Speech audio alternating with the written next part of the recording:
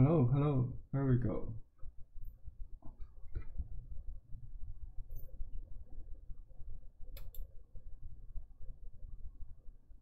Good morning, everybody. Good morning, Rob. Hi, morning.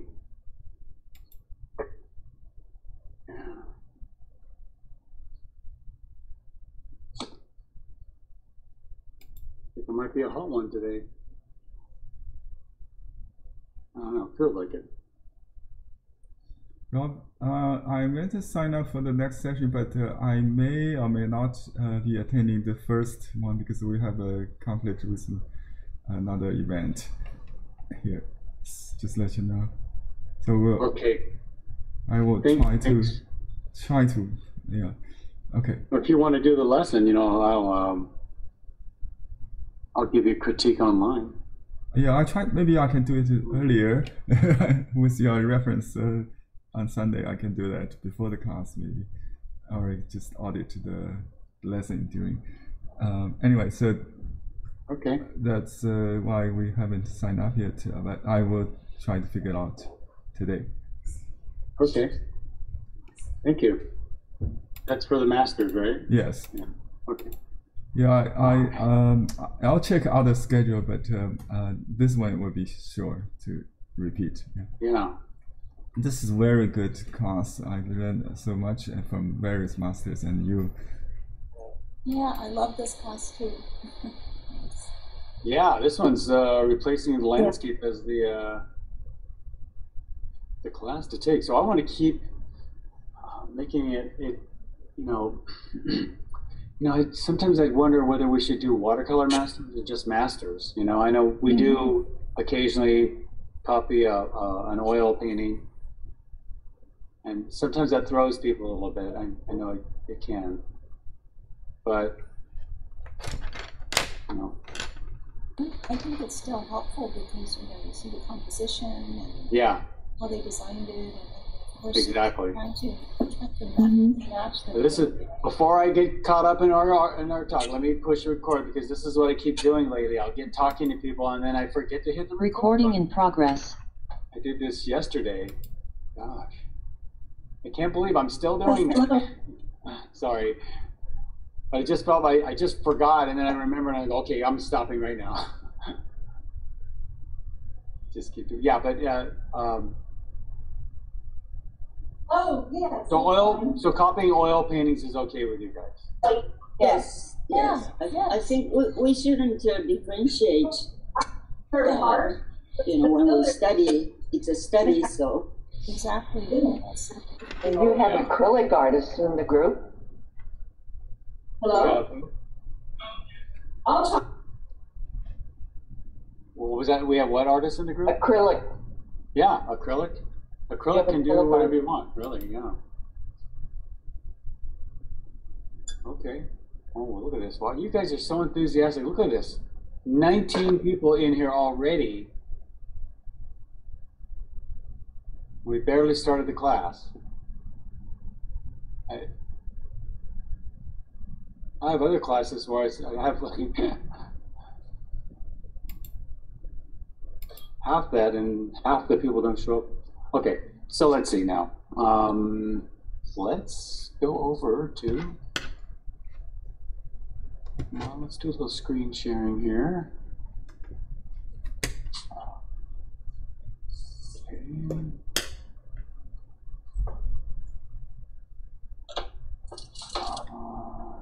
Right. And it's on the email, isn't it? Oh, did I mess this up? Oh, yeah, there it is. So thank you, Claire, for sending me this. I decided to use this. I mean, there's nothing, there's not really any videos. I do have some, a video with some pictures on it, but so, I mean, there probably are, but they're just, I couldn't find them on YouTube. Or I did scans and I couldn't find it, so. But she is a real great master here. Oh, wait, hold on a second. Let me hit another button here. Okay. Now, so She was born in 1870. Wow. Into an artistic family in Wisconsin. And her grandfather, her mother was an artist. Her grandfather went to the Royal Academy in London. So did my grandfather. Pretty interesting. And then she studied at the Chicago Art Institute, or the Art Institute of Chicago. That's where my mother studied. Isn't that funny? It's true. And later went to New York and studied with William Merritt Chase. No, I'm just joking. No. But yeah, if you don't know who William Merritt Chase is, we should probably copy him. He's sort of, he went to school, the same school that Sargent went to, and paints very much in the same way that Sargent and Sorolla and Zorn and some of these artists, they went to this. So anyway, she's from that family of artists. You know, when you're taught into a certain kind of school of thinking, you can see it in the artwork, and you'll be, if you like that kind of thinking, you'll be pulled toward that type of artwork. So she's in that vein. She's sort of in that vein of art. It's hard to explain. It's because even when you talk about painters, there's different schools of thought in painting. So she returned to Milwaukee and taught at the Chicago Art Institute, and I keep calling it the Art Institute of Chicago. And then she got this offer to go to Santa Fe on the Santa Fe Railroad. Isn't it funny, these little events really change your life? So an opportunity to paint murals for the Santa Fe Railroad.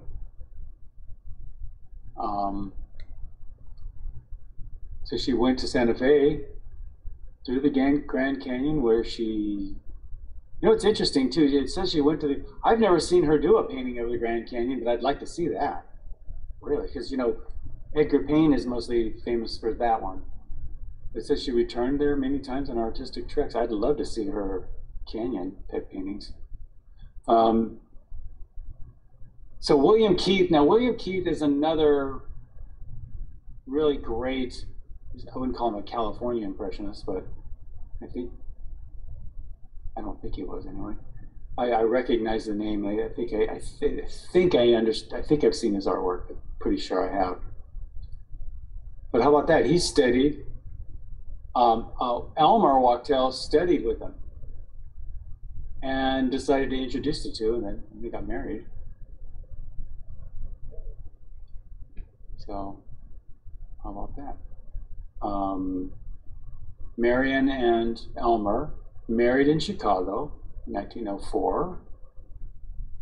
Her paintings were signed Marion Cavanaugh Watchel.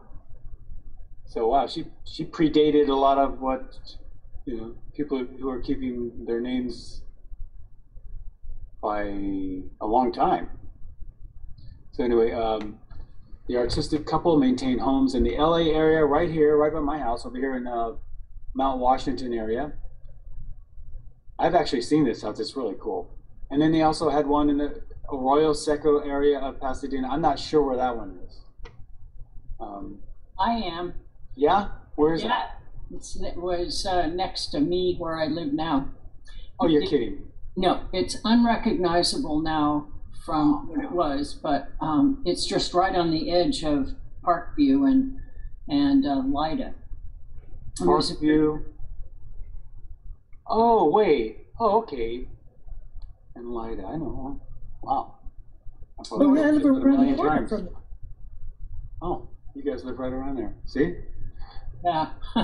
She was probably painting that area before there was a Rose Bowl. Oh, totally. So I mean, imagine what it must have looked like back then. But yeah, the couple traveled throughout the Southwest, and she chose watercolor, it says, perhaps not to compete with her husband, and became known as the best watercolorist in California. So she must have loved it. Obviously she did. I don't know, maybe who knows what the arrangement there was, but you know, if you have, I do notice that if you look at her oils and his oils, they look really similar. So I could see how maybe they made the choice because they showed together quite a bit. Maybe they didn't want people to get mistaken, or I don't know if there was some sort of sexist thing there. I don't know. I thought he wouldn't let her use oils. So that's, I don't know the story, so I don't know. Is that actually true, or I don't know? I don't know. I read it someplace that he, she only took up oils after he died. That could be apocryphal. I don't know. But that's what I read. Well, I don't know either. Signs of the times. Okay, so Marion maintained a tonalist, or remained a tonalist, with no examples of her work even hinting at Impressionism. Okay. Her favorite subject, the tall eucalyptus, which we're going to do. And that's, see, it's a very tonalist approach. It's not this broken Impressionism approach. It's usually more muted and not so saccharine in color. So I should say, not saccharine is probably the wrong word. How about much more muted in color, not so highly pigmented.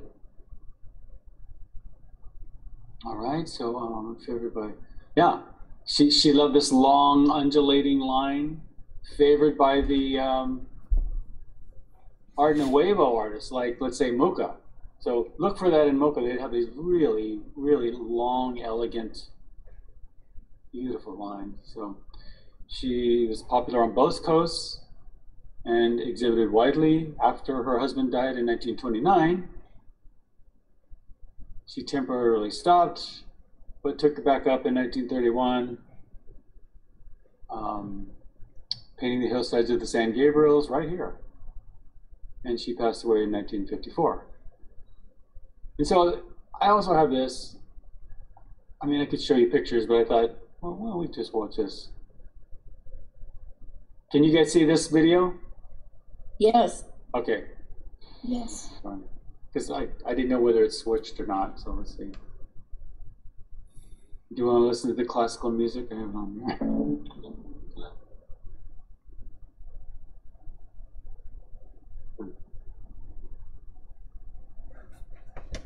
He loved painting those trees too. These Monterey cypress, common theme. So it looks like her oil paintings. I had a chance to buy a quick sketch once, and she didn't.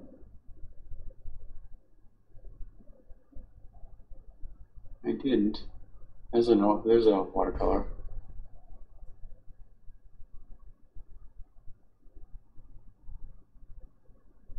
You see how these, this is called tonalism, where you just have these more muted tones next to tones. They tend to look very much like this painting right here. It was still popular in California Impressionism. They get sort of mixed in with each other. But the tonalists are a little bit different than, like, they have this other direction called the luminists, which we'll talk about later. But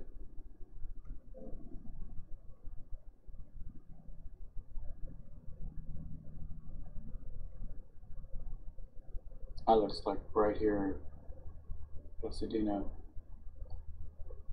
Is that what it looked like? The arroyo with no, just a dried riverbed? Wow.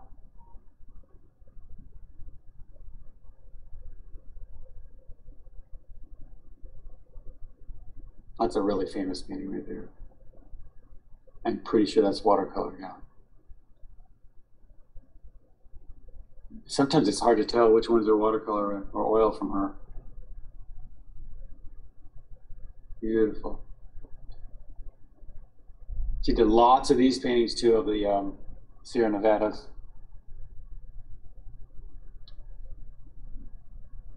Again, there's a, wow, late day. That's phenomenal.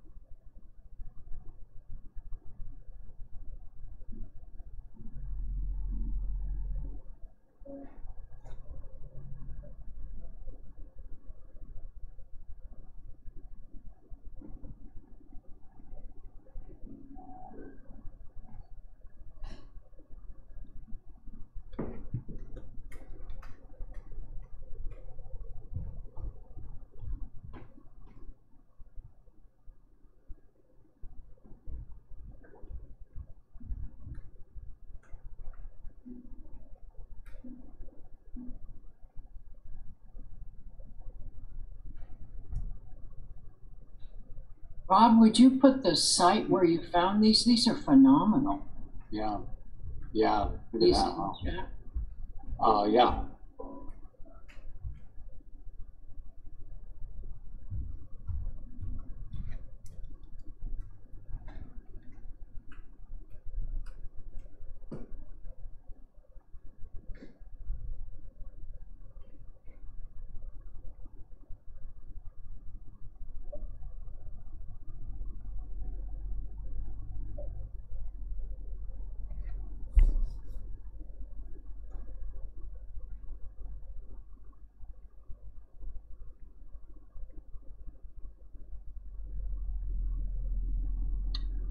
The oils, these oils look more, I would call this impressionism, not so much tonalism. You see the difference?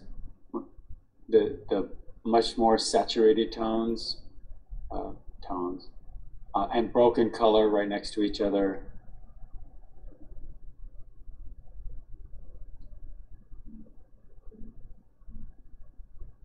Somebody probably has a way of distinguishing the two. I'm probably both. I don't even know what I do. Impressionism or expressionism or tonalism, or I love it all. So anyway, yeah, let me get that to you. Here it is. Copy. And I'll put that in our chat. Okay. Whoops. There it is. Okay. So, you're welcome. Oh, one thing I just wanted to quickly point out is that she tended to love these eucalyptus, and they're not native to here, right? So, I noticed a lot of people really don't like the eucalyptus because they're not native to here. I've heard them called weeds, tall weeds. But anyway, I love painting them myself. It was a favorite theme of hers. So what we can do here is just, now I'm going to have to kind of move my thing back and forth because this is such a tall composition. I can't fit exactly the whole thing in here. But what we can do here is, oh, wait, I'm sorry. Let's see. Oh, this is organized here, sorry. Let's do a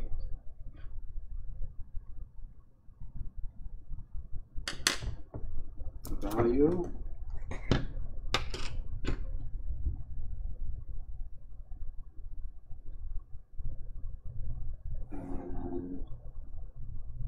Zoom in.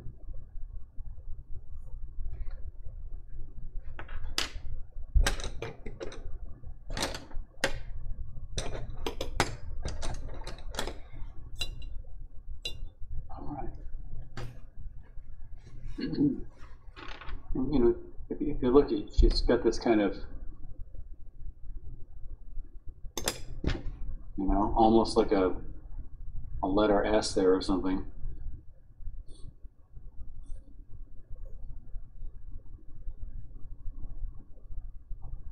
hole in the center, hills in the back, trees here. And so this actually boils down to a styliard theme, which is a popular theme. It's this. You have a big mass here, and you counter it with a smaller mass over here. See? And so it's an old theme that's been done many times. Usually it's horizontal though. So typically when you see this theme, you'll see like an old Dutch master or something do this, and it'll be more like this. Something like this. Could be a tree, could be a windmill, could be all kinds of things, and then there'll be something in the background over there sort of balancing it. I'm being really obvious about the whole thing. They're not nearly this obvious. You know, they'll do it with a beautiful tree here, and you know, there'll be hills and whatever, but you know, you'll see this big mass being countered by this. So that's generally what she's doing. It's just called, you can look this up too if you like. It's called steel yard, or George calls it Styliard. I think it's named after someone with the last name of Styliard. So I don't know the history of it. I just use it all the time. You can do lots of variations on it. She does lots of variations on this. Okay, so we have this eucalyptus tree mass and a darker one here, and some stuff and the path.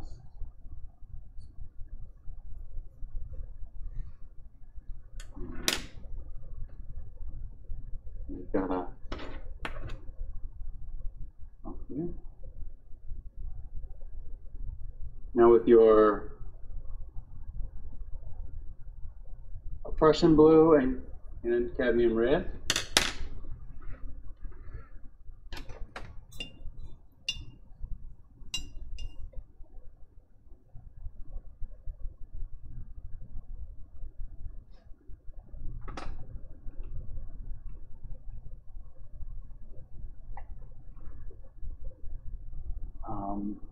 how about we do this first? Whoops, it's pretty dark.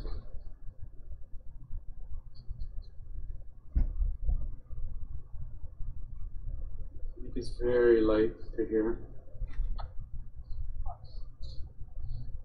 I think probably just paint it right over. Fine.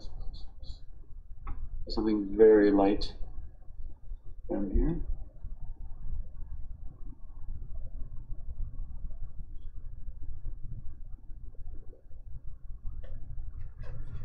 While that's drying,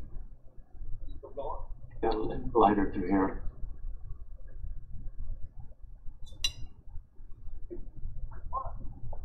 Like that.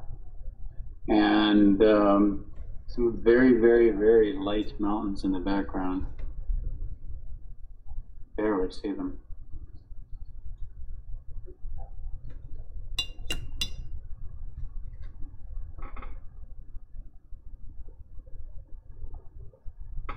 This. Okay, now we can come into this pretty dark, and all I'm caring about here, I'm definitely not trying to get any kind of detail, just value, that's all. So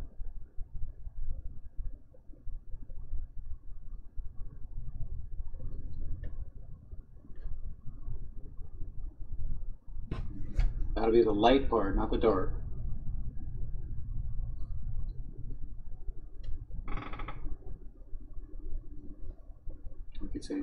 We could just, I think, lump all of this into that.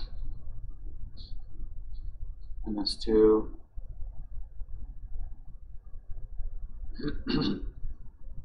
Behind that, a little bit lighter.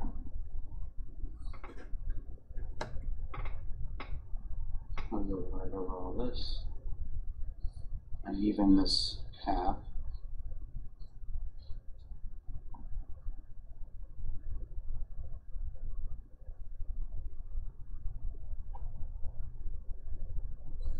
And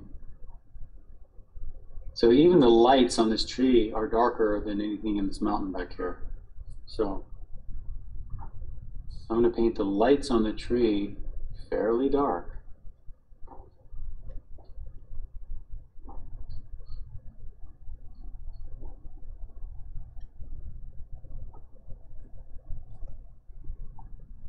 Really blue things back here that are fun. And we do have some little value changes around the sides of the path.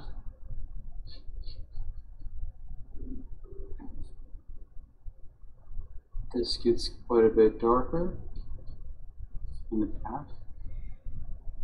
So that makes the path stand out a little bit more. And we have these much darker darks in here now. Back down on the lower left hand side of a lot of these masses of foliage is where you're going to get most your shadow, most your dark shadow. And I guess instead of thinking of it as shadow, maybe think of it as dark, light and dark, rather than light and shadow. Because what I mean is that it's darker than anything else. We've got this oak tree back here in front of this, and it's darker.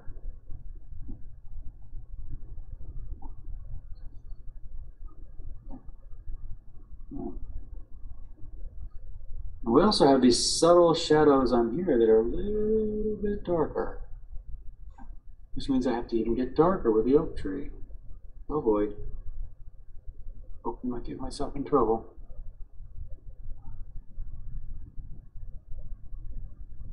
They get pretty darn dark in here. We might have to keep hitting these. Even these shadows up here are not quite as dark as these ones down here. So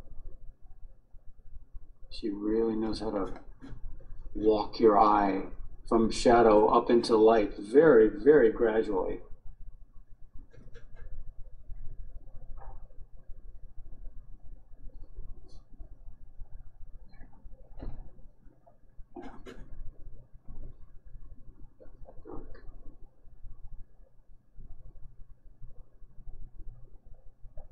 This is one of my favorites of hers. It's just so beautiful.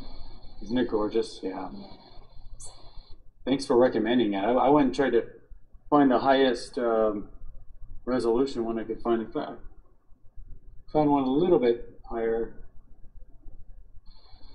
but not great. It's not bad. It's got what we need. Okay, and then I think we're looking pretty good as far as a value study goes. Maybe a little bit darker on here, showing us that. Let's go to the house. A little darker through here, showing us the path.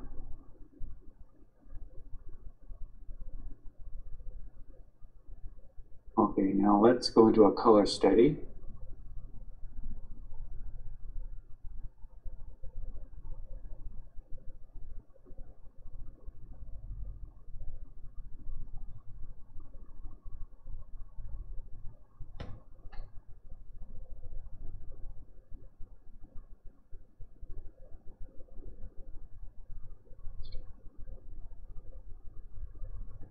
And again, we're just going for notes here, so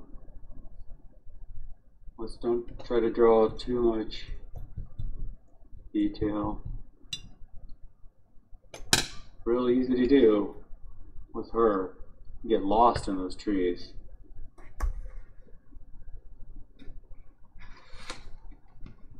And this.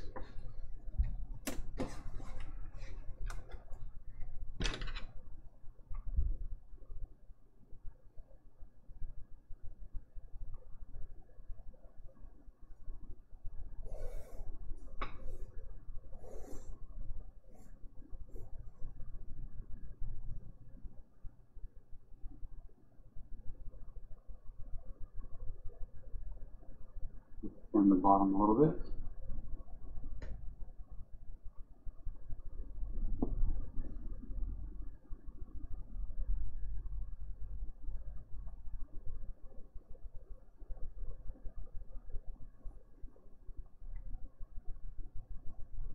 Okay. And we have a hillside coming here. It's actually, if halfway is there, it's pretty low. It's down here. All right, mountains. A few other things. Okay.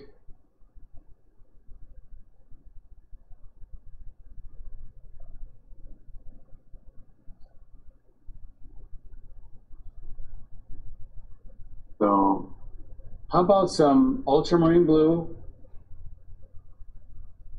Oops. Ultramarine blue up in here.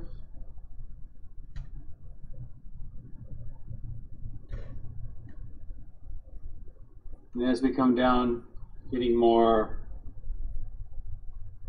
I'm going to try lemon if that's warm enough. If that's not warm enough, we'll go to maybe a little cad. Let's see. A little bit of warmth in that sky. That's too much. I think it's more of a cadmium.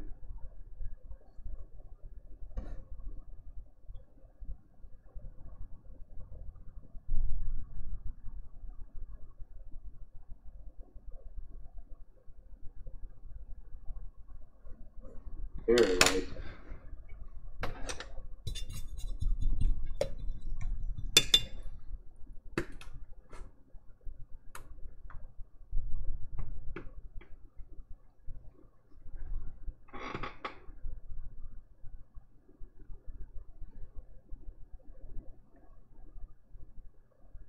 And then in the mountains back here, it looks like we have more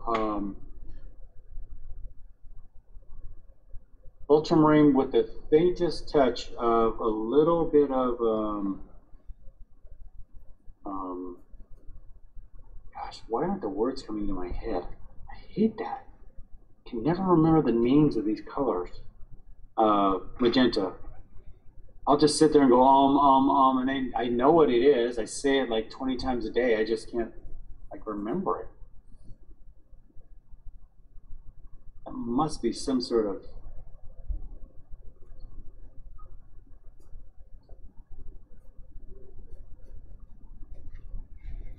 I notice a lot of artists are like that too. So, okay. So anyway, in the shadows up here, why don't we do the lights first? I'm sorry. Let's do the lights first. You know what it is? It's what? Verbally, those things are part of your left brain, and what you're doing is really right brain stuff. So it use each other. Some people can't talk at all when they're painting. Yeah. Yeah, I used to be one of those people. I didn't know how I was going to teach. I tried and,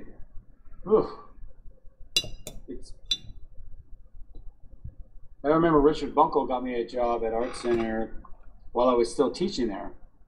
While I was still going there, excuse me. And that was part of, they believed in that. They believed in learning how to teach by teaching. Learning how to, everything was hands-on, everything. And also I loved the workshops back then because in a workshop, you'd have the 8th term students and the 1st term students, and sometimes students that weren't even in the school yet, and they'd all be working together. And it was just understood that the 8th term students would help the other students, and it was just you get to know people, and it was great. It was so harmonious. All right, so anyway, let's go into here. I'm going to get a little bit more. I've got the ultramarine blue and a little bit of cad yellow and cad red. I think I needed some cad red in there. Let's try that. Something like this. Because it's darker. A little more orange. A little more red than that. Come on, a little more red.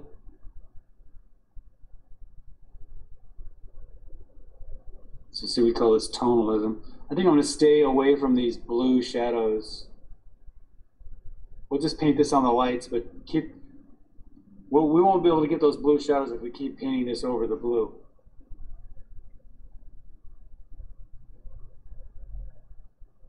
I'm going to go with the ultramarine blue in the shadows.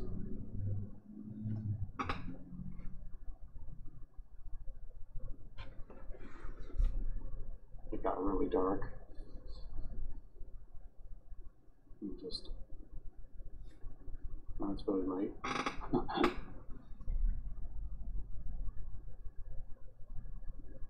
All right. I'm just gonna go quick on. A lot of really quite blue things back in here too, so let's make a note of that. Quite blue. Not just straight ultramarine. Just want to notice that.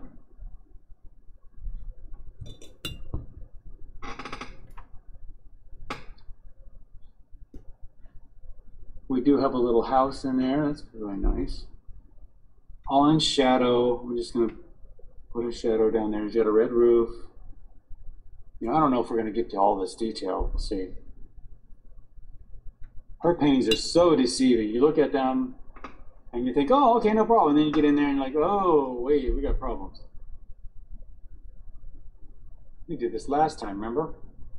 Okay, so with the green grass, I'm just going to use yellow, cad yellow, and Prussian blue. And then I'm going to add a little bit of, a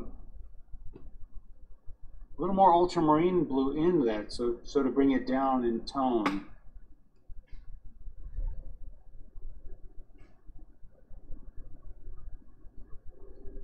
Oh, right over that. That was supposed to be my oak tree, huh? Oak tree is much warmer than that. I'm going to add orange. So I've got cad yellow, cad red, and ultramarine blue.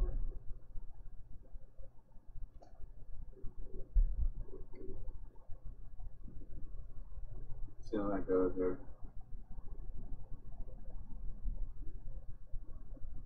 A little warmer. Maybe a little greener than that. Let's see. And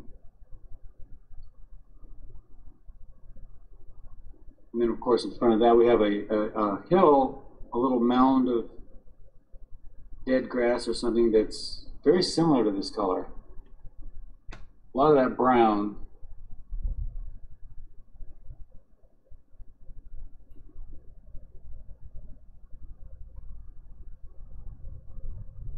So again, it's just cad red, cad yellow, ultramarine blue. You're making, you know, you're going to be making tons of tones here. Tons of tones. Tons of tones.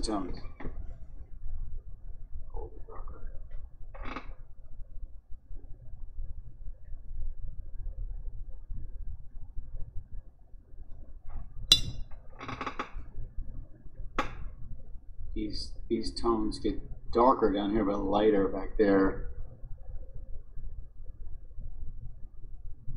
It's a similar color to this, but I just added more water to get it lighter. Way back here on the hillside, a very light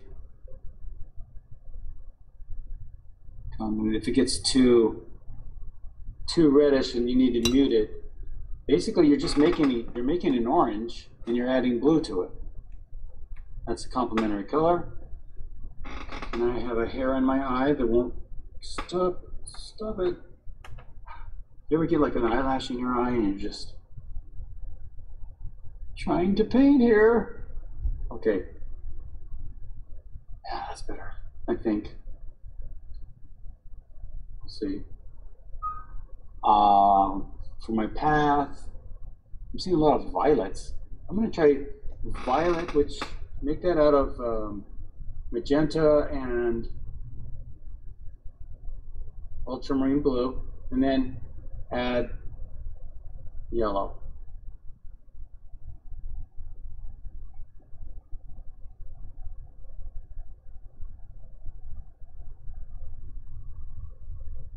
it gets quite blue back here. And then up here, she adds more yellow to it.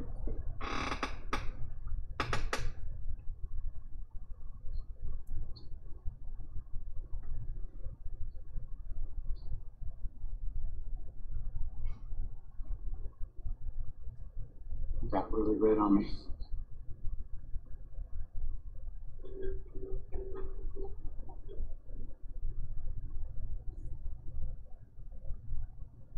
And so, again, we're going to go for that orange here, and it's made out of cad red, cad yellow, and ultramarine blue.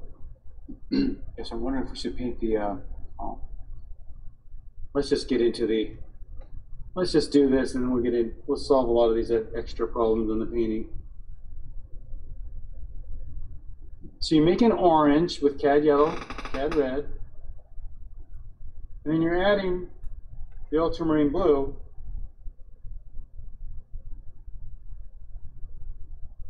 for, she has different, yeah, the ultramarine blue for the, to gray it. A lot of that in there.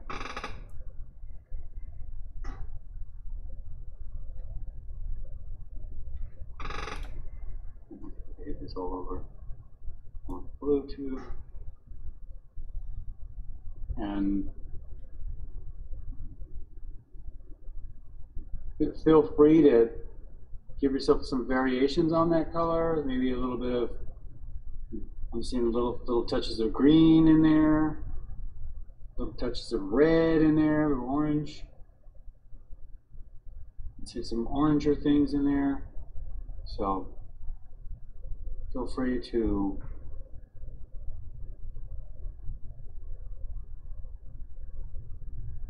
vary that color. We'll do much more of that in the finish. And now I'm coming in with just ultramarine blue added to that color. I'm not going to worry about branches and everything at this point. I do notice the shadows get lighter up here and darker down here. So we'll have to make a note of that. The shadow over here is very, very light shadows.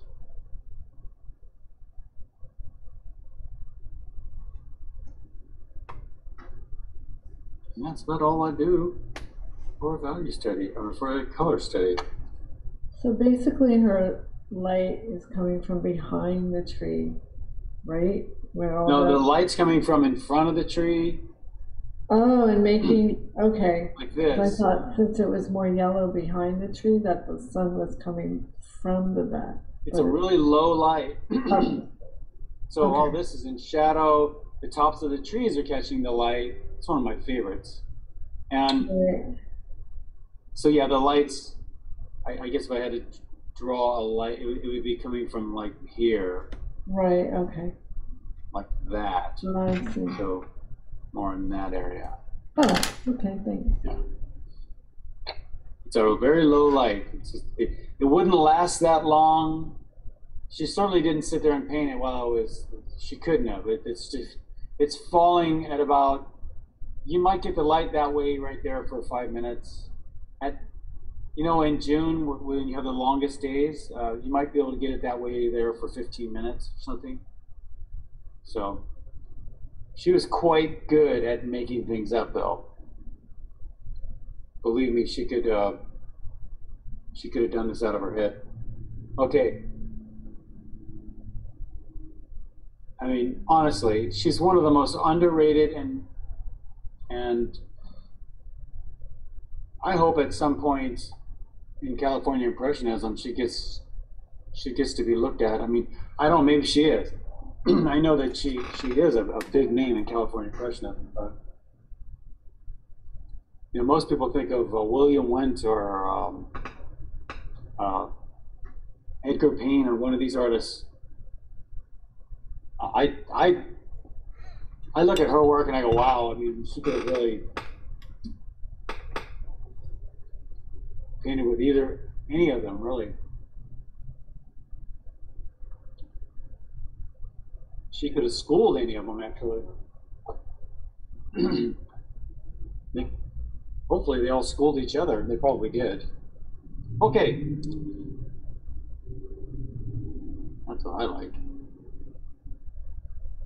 I like to learn from my friends, but unfortunately some of my friends that I went to school with have gotten kind of crabby. That's unfortunate. I think that was very worth doing those little studies. That'll really help. This is so big. I'm gonna work on getting me a rod where I can move my camera up and down. Right now I kind of can. I can do that, but it's gonna be shaky. I'm working on something. I'm gonna rig this thing up here even more.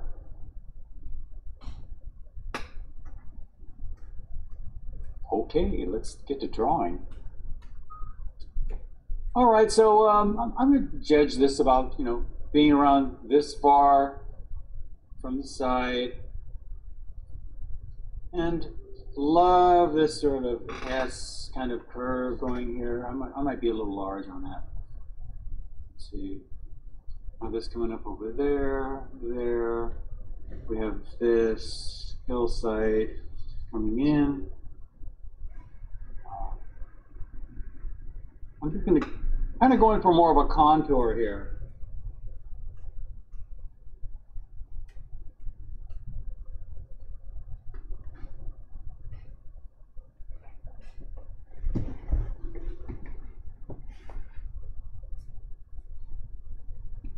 We've got this sort of this inner, like a hole going through it right here. That can help. Getting those negative spaces. If we have a few little negative spaces in here too, just drawing yourself out a few little positions. See, those will be in the light, so I might have to bring my pill down here. Things like that. Really spice up everything here. Let's see. That could be about right. And let's see now. We've got these two.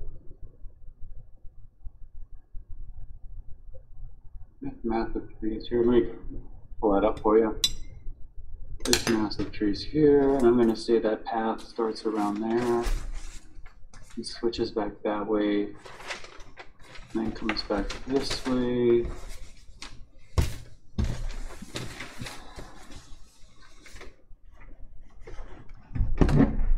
Look about right.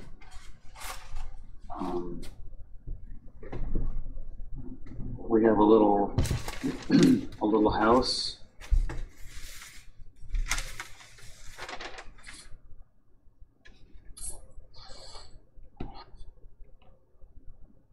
And have an oak tree going here.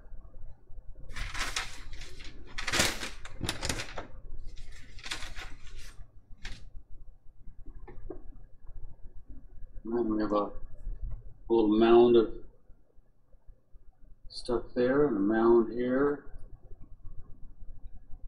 Mound here with some things going up over the path. Yeah, this should be kind of flat here. On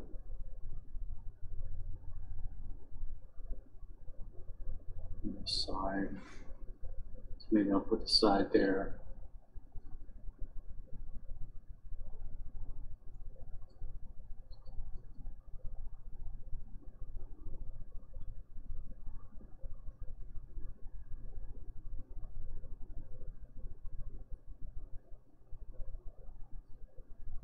Have a little roof going there, okay.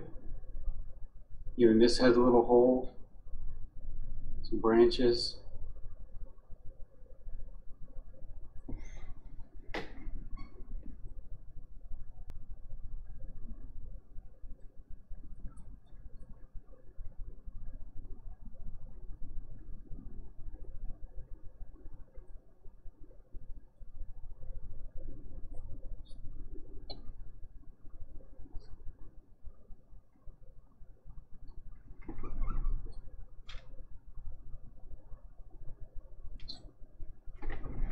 have the first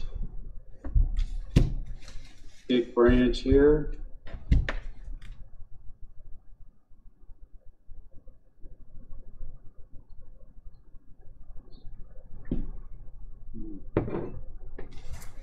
This one.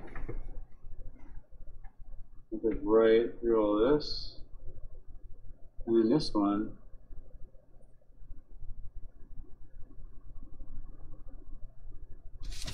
Oh, it comes way over here, huh?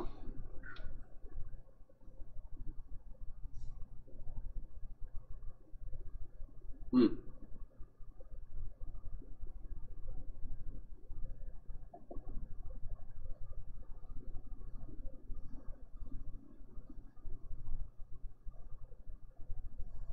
So there's that little hillside. I'll move this down a little further. Yeah. Then back here we just have little trees and landscape, and then probably the San Gabriel Mountains.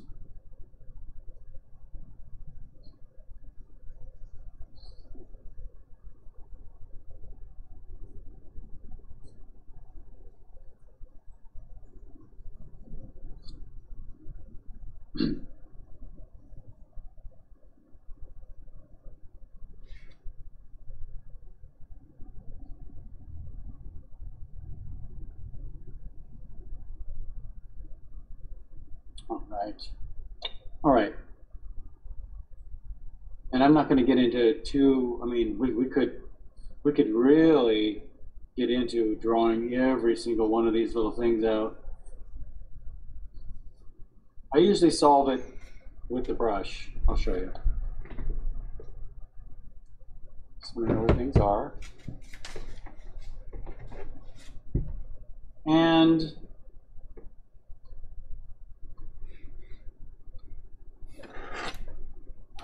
if you do wet into wet, we'll be sorry. I mean, too much wet into wet.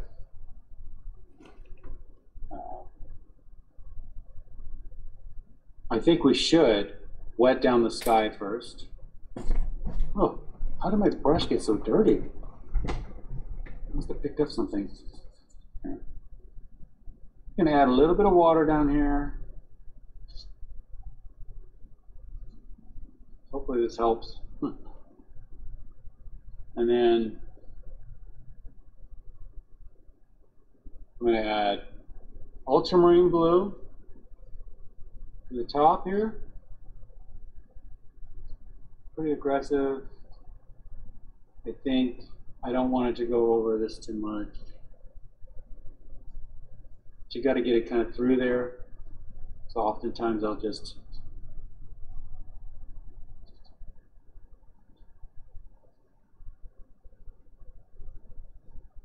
if you guys hear some noise, sorry about that. They're resurfacing my parking lot here, so actually just taking this off a little bit. And then as we get down here, I want to go for more. Yellows and oranges.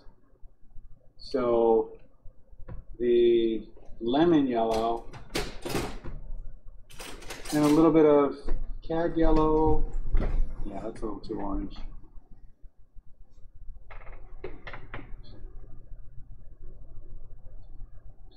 Go.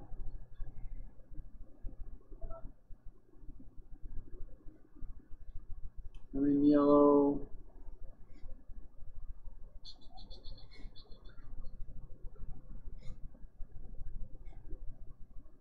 Very light. Just kind of mix it up in there. They might turn a little green when they transition into each other. That's fine.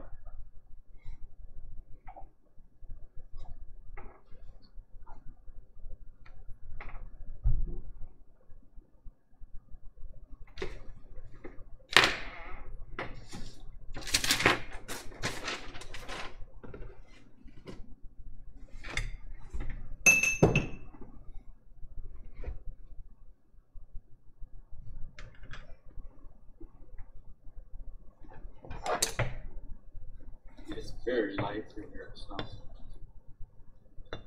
yeah.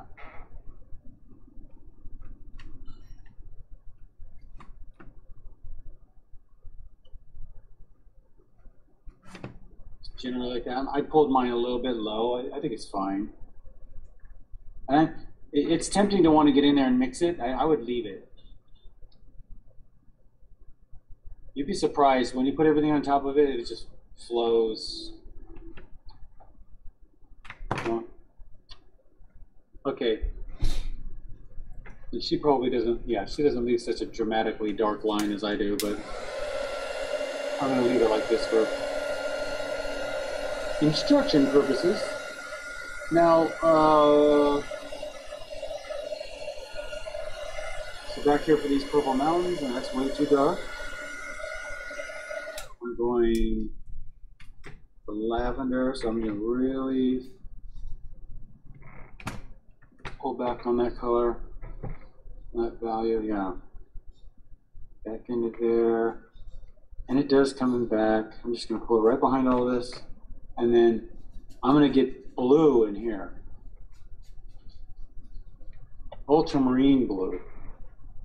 With no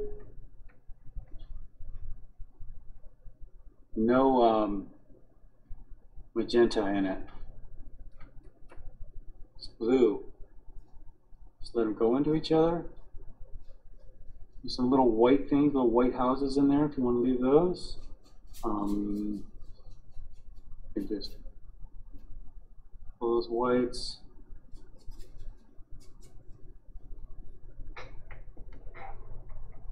I got one up here in the foreground, a couple in the background.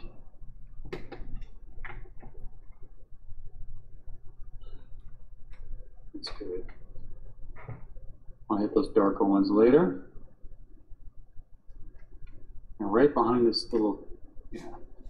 And you know, I should have hit the violet right through the trees. No biggie, we'll just hit those. A little yellow in that too. A little yellow sky in there too.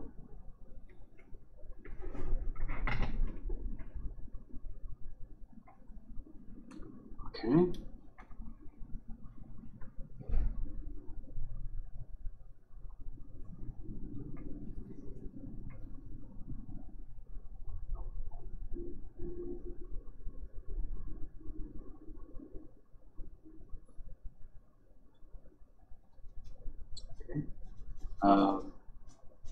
I'm going to go for this sort of a gray-green.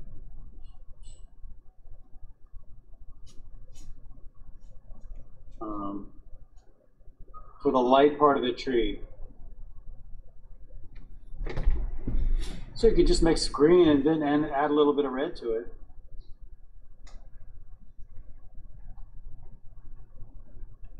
Should work. And it's got other colors vibrating around in there too, so I'm definitely seeing orange in there.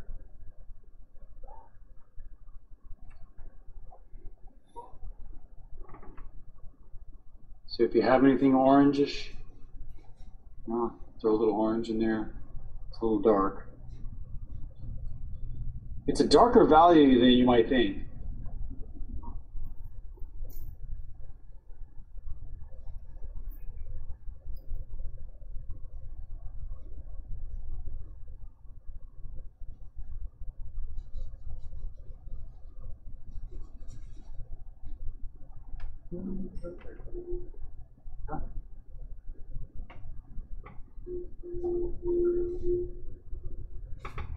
And if you want to know how dark it is, just compare it to the sky. See how it's silhouettes on the sky? So and look how it's silhouettes off this mountain. So it's actually darker than you might think. Of course, nowhere near as dark as this tree. But I know I was getting a little fooled by it. So, and I'm getting I'm going to go with the ultramarine blue and a little bit of that green color in the shadow.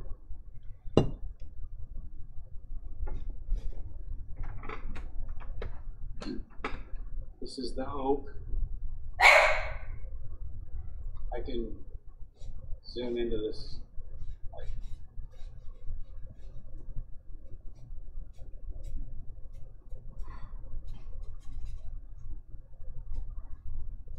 Hopefully, yeah, that should be a little bit lighter than that though.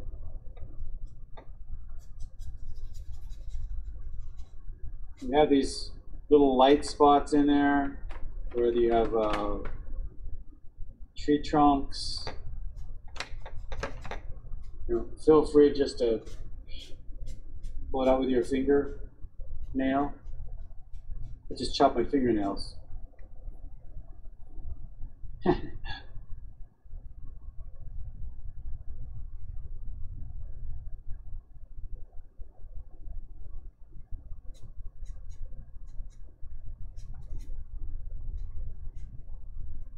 Just don't want that dark back there.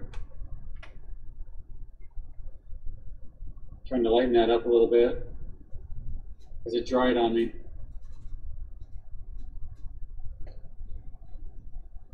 If I sound like I'm yelling, I'm sorry. I got these heavy equipment right in my ear and I can't even hear myself. I know you guys got the noise cancellation, so hopefully that's helping. That's crazy.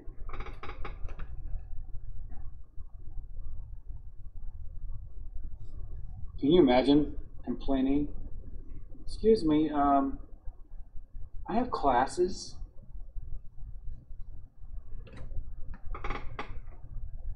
You sound fine, and we can't hear the background stuff. Okay, good. Yeah, you're not yelling. I'm not yelling. Just mix the canned yellow.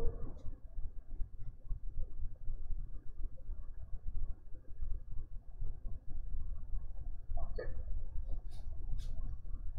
Come back into some of these areas. That's laid in. Let's see what we got here. I think we can go for the big tree. I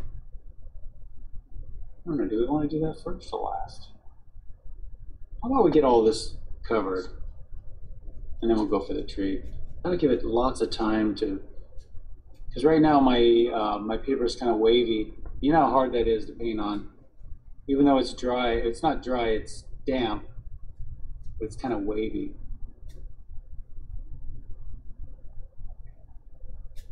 Okay.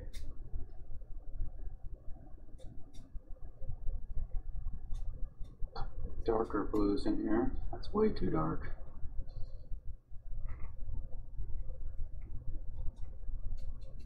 Just add water. I want those to be really blue. You gotta use a clean blue to get it like hers.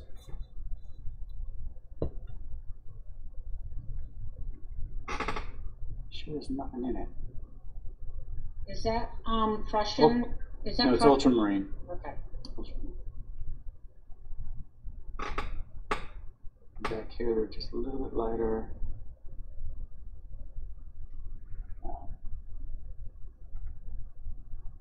Got the this little hill here in the foreground.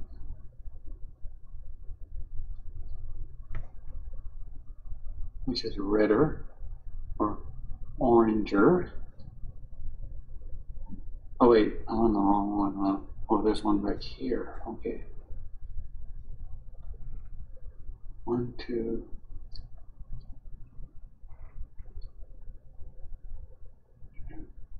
You're drawing that wrong. I got this one and this one.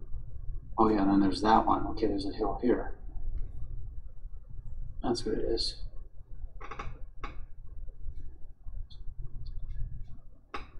And that's that little. We could paint right over that, I think.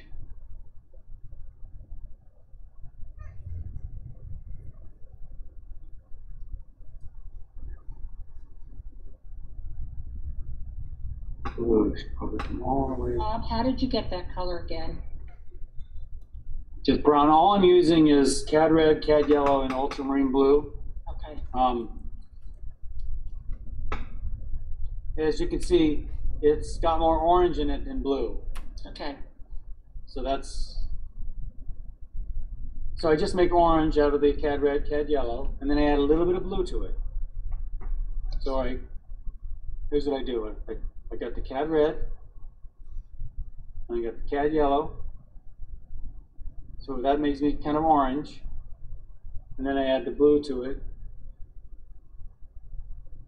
And that got way too cool. So I need more red than that. So it's a balance between these three colors. Okay. Yeah, it always is.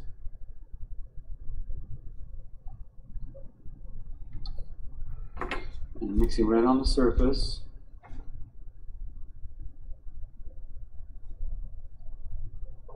Which I don't think she did very much. Until she gets such clean colors that I don't think she did that very much.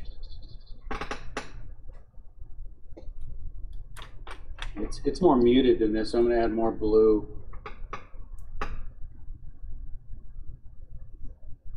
So the blue will just gray it.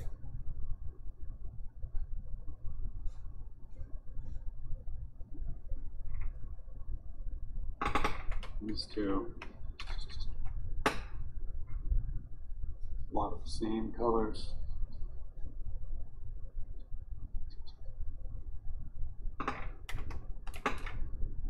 Up here in the foreground just gets quite a bit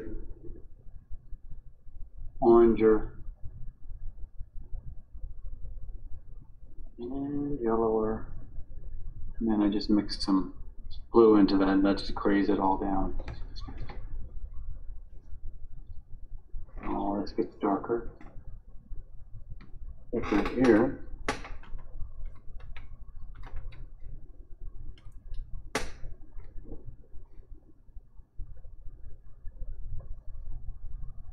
It's darker and oranger.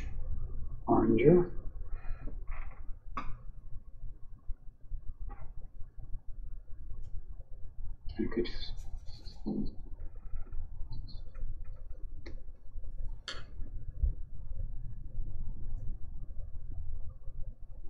pull them onto the road there a little bit.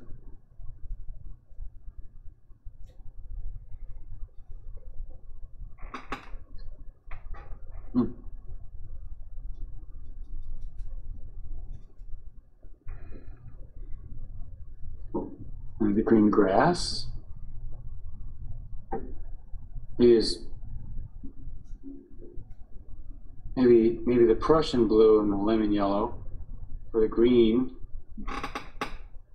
And then, if I just put that straight down, it's probably too much. So I need to gray that with something in the red family, usually just red. And put that in there, something like that.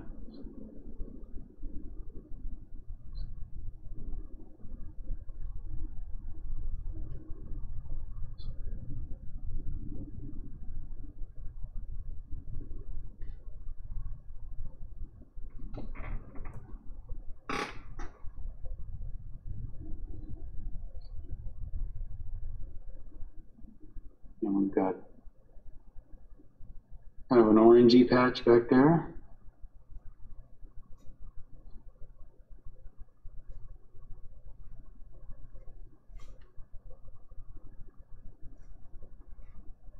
Oh.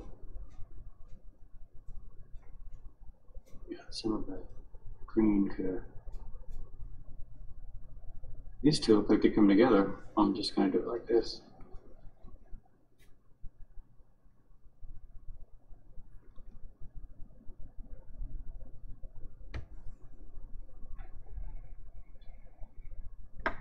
And I kind of lost my road back here a little bit, but see if I can get it back.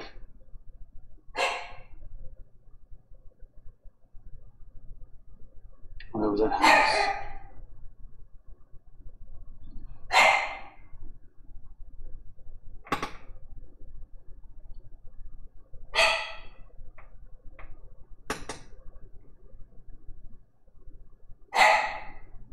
definitely want this in front of that.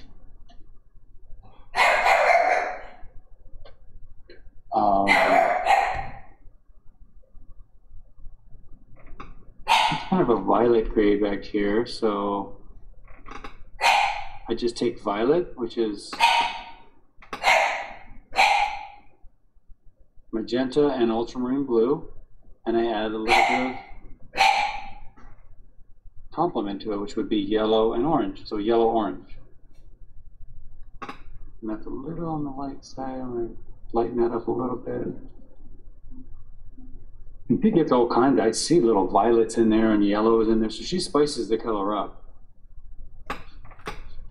With a little bit of green down in my thing. Yes, a little. Oops, I got a lot of green in there now. I see she's using this violet right around in here, kind of a blue violet. Nice color.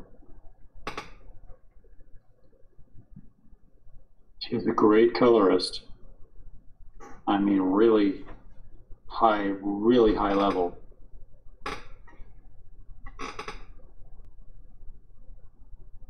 And for the time she was working, wow, that really says something, because color theory, you know, I mean, I'm talking early on when she was working. She's very high level to have known all this about color theory. And after her education, her education was early on when color theory was only known amongst, Monet and compadres, So she must have got that information. Probably William Merritt Chase.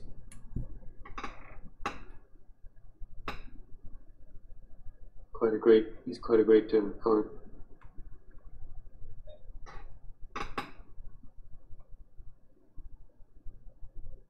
Someone. Let's see now. Now I'm seeing this is a nice color, but the value needs to be darker to make my little road. So I was like, well, how come I keep having to get light with my road? Oh, because it's just dried so light. There we go. That darker. Now my road looks maybe a little light. So I'll throw a little wash on that later. And even this is pretty light. And you throw a couple of these over it, yeah. So I'll throw.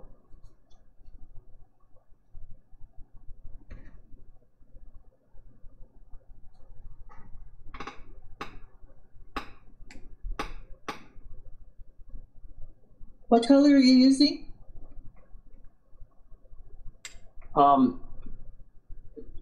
It's just this orange right here. Okay, I'm just using red, yellow, and blue for all of this, really. But it's cad red, cad yellow, ultramarine blue.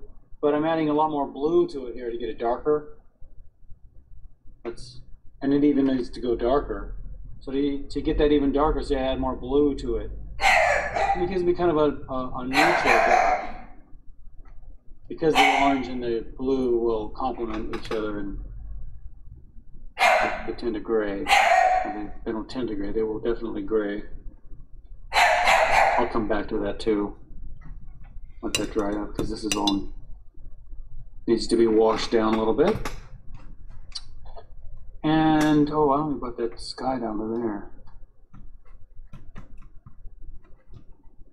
I want a little bit of that yellow sky right here.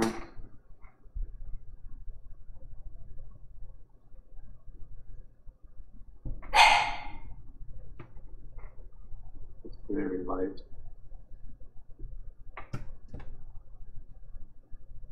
And we have this mountain, or this hill right here. It's got other colors right there too.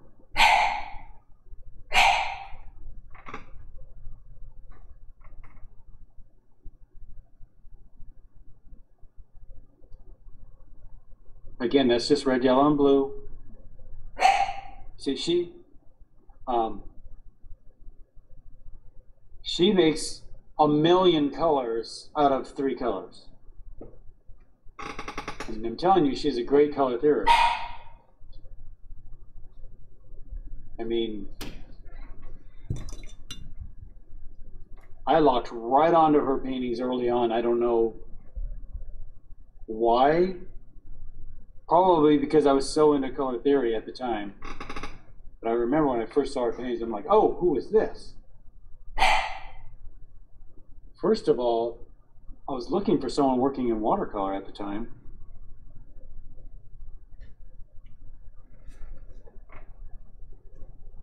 But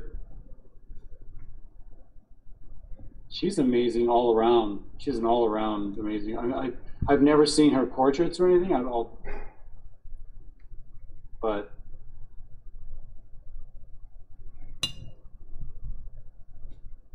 she's all around great. I think she has a self-portrait that's. Oh, really? That you can see online. It's beautiful. Oh, really? She did wow. a self-portrait, yeah. Now I'm gonna make sure I do that.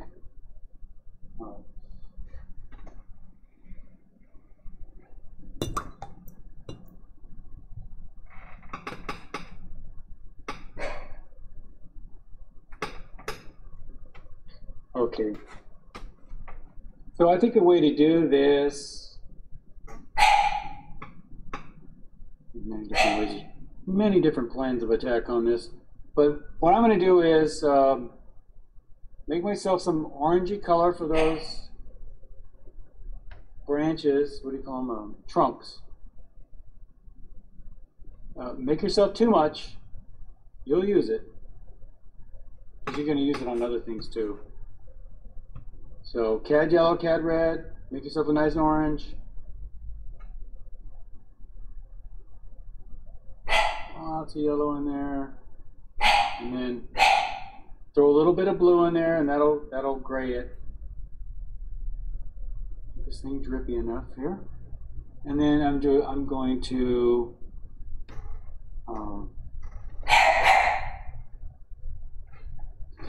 there's nothing in there.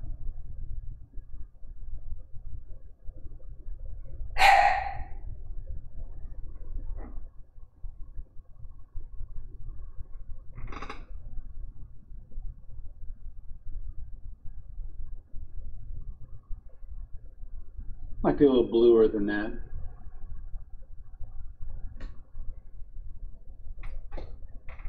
Let's see. Got a few other things.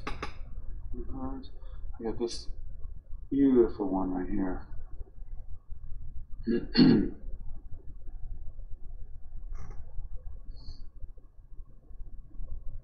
Just paint it like that, and then I'll start it off thin, and then I'll thicken it up.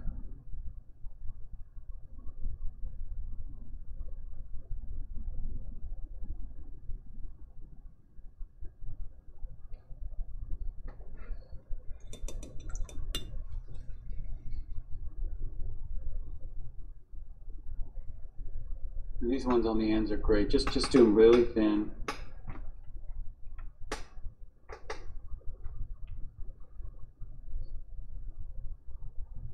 I'm not going to try to get it exactly like them. Just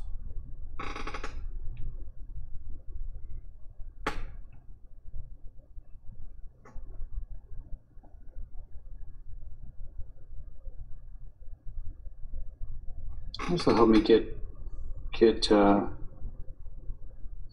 the general movement.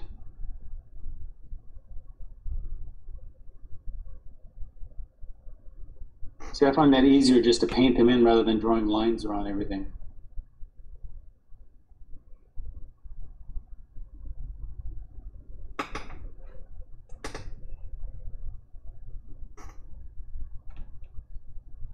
If you notice, my line doesn't exactly follow hers, and sometimes it's just easier. When you're doing millions of branches, you know, I'm not going to try to make everyone like hers. We'll be here all day, and there's really no reason. It's capturing this mood she gets, and this is what one thing that tonalism is so good at is capturing these really delicate, subtle moods.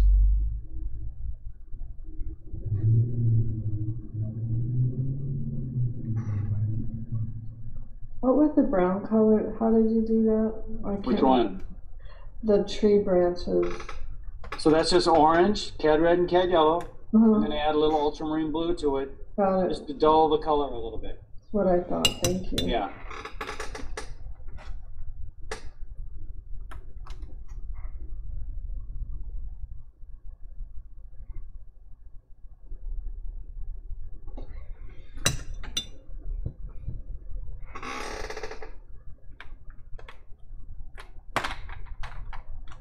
There's a few others in there, but we'll see.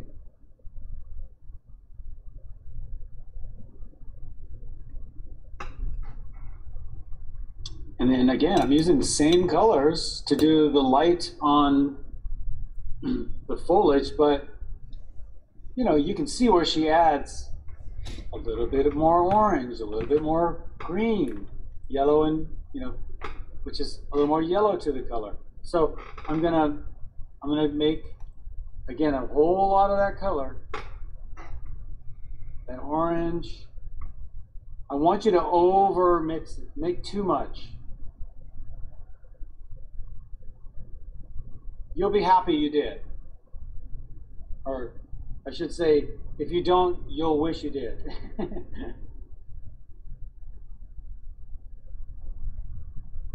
It's too much.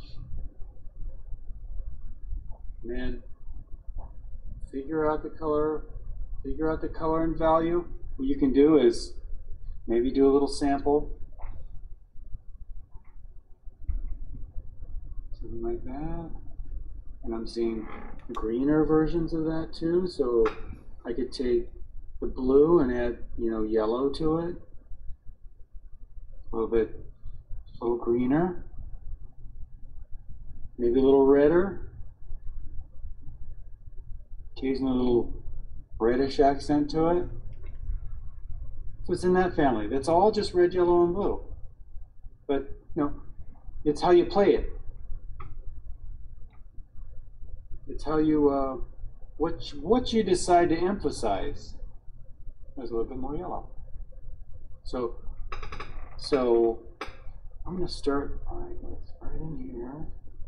Yes, no, it's pretty dark. Even the lights are pretty dark. I'm already regretting I didn't mix up enough color.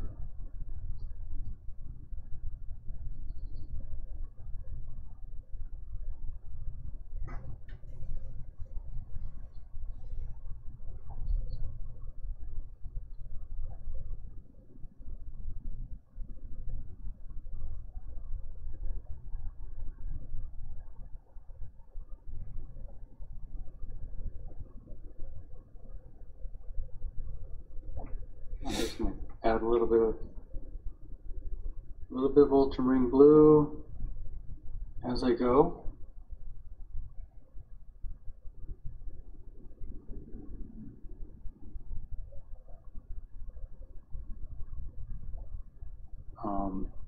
If you use a lot of water, remember it's going to dry maybe a little too light. So keep that in mind.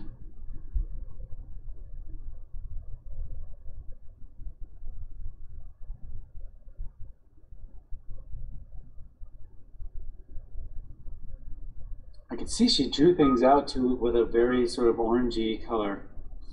Can you see the little orange color around the outsides? So she's doing a lot of this. I didn't really do that, but so it looks like she draws it with some of this real. So that one might help you. I usually just go for it, but I think that a lot can be learned from drawing this beautiful undulating line. That's what they called it. Word of the day. Okay. Oh, I'm sorry. I just looked up there, didn't see that. I didn't notice I wasn't showing you that.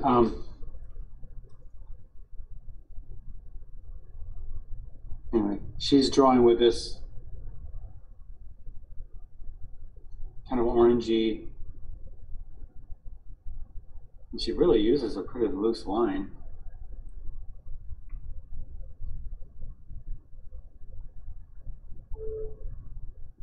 It looks like tree branches when you're,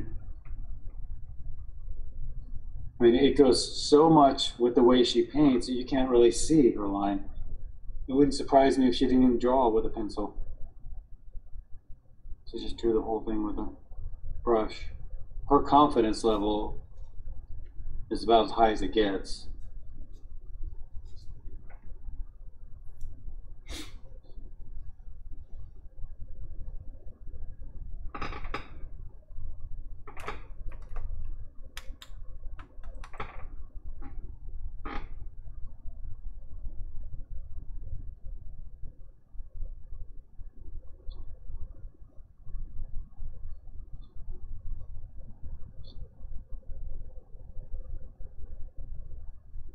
That's fun.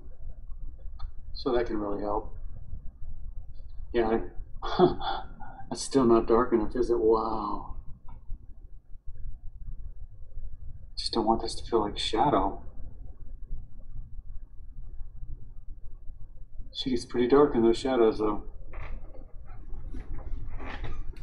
Might have to.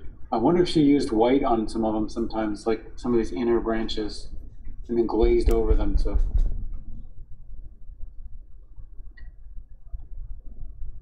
I kind of doubt it, but because she's such a supreme watercolorist, and in those, especially toward the end of her career, that was a highly, watercolor was really gaining ground. So even though I'm from that school she was taught from, the Carlos Duran, they all use white, like they use white all the time. I'm wondering if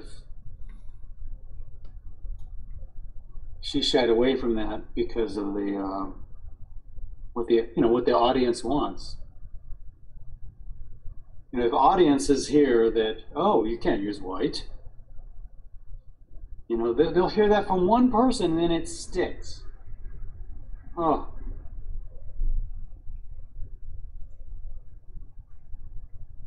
It's just like I was watching this doctor talk on YouTube about how good eggs are for you. But he said, in the 60s, one doctor, I forgot, it was on like NBC or something. He said that eggs were just horrible. They're full of fat, and you don't want fat in your diet. And that stuck for like I don't know, 40 or 50 years before people figured out, oh yeah, no, eggs are good for you. I'm talking about the masses. I'm not talking about people who are really into nutrition, right? But wow. Stuff like that. So one person comes along who's maybe an authority as a critic and says, oh no, you can't use white. That can really stick.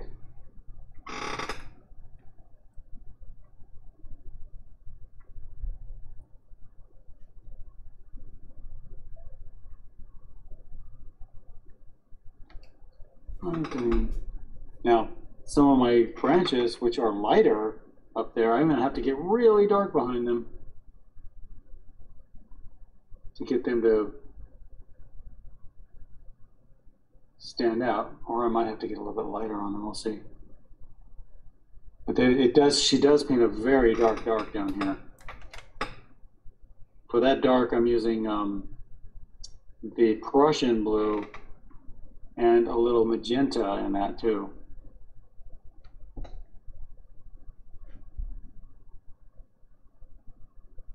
I'm going to do that bring out some of these branches. Yeah.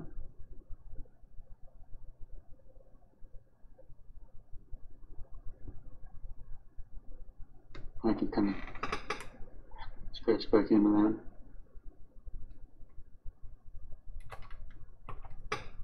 But you notice she doesn't show the white of the paper. Ooh, none, not at all. She won't have any of those little gaps where you have little whites of the paper showing through. It's pretty darn formal. And I understand why it can kill your values.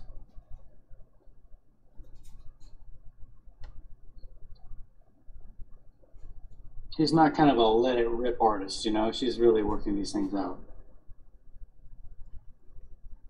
But it works for her, that's for sure.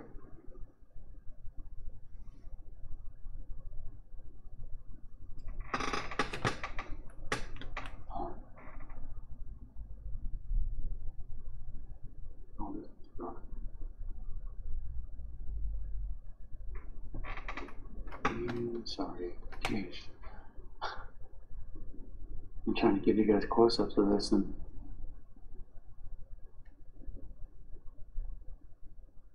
I just do it like that. There we go. But I can come back later and put a glaze over all this stuff in the foreground.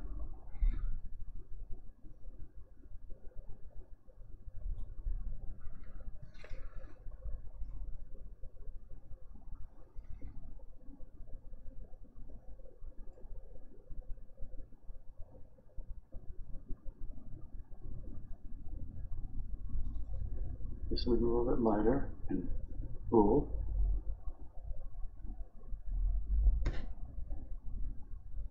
Whereas she comes up to this, which is a little more orange, it's starting to grab the light. A little bit of light left. And then up into here, she's getting a little bit more orange.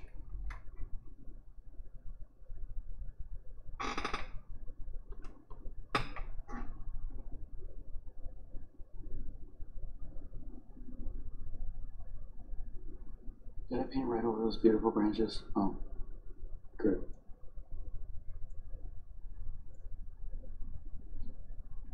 I know she's not a big dry brusher either.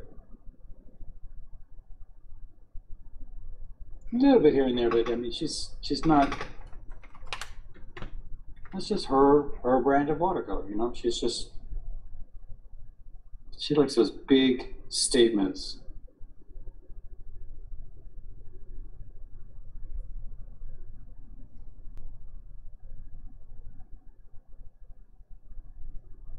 Boy, she talk about an artist who's so fundamental. She shape, value, color, and edge. She's a master of all of them.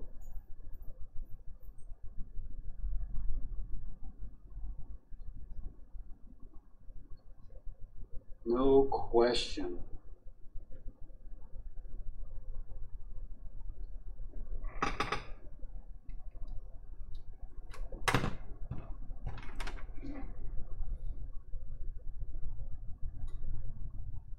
You know, she gets that little orangey outline to really kind of work for her. You know, around a lot of these things. I mean, I'm just going to hit a little bit of that orange around some of the outsides. Like here. Just gets things to kind of blend into the background. Like they're catching a little bit of light. And she gets some quite yellowy orange too. Like they're illuminating, like the lights.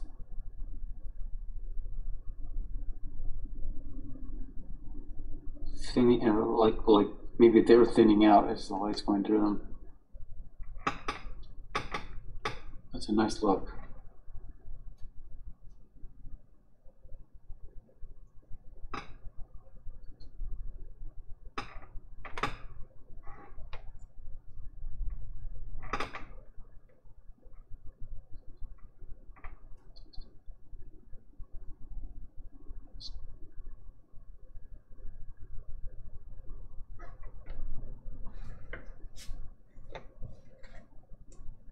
just missed this area here.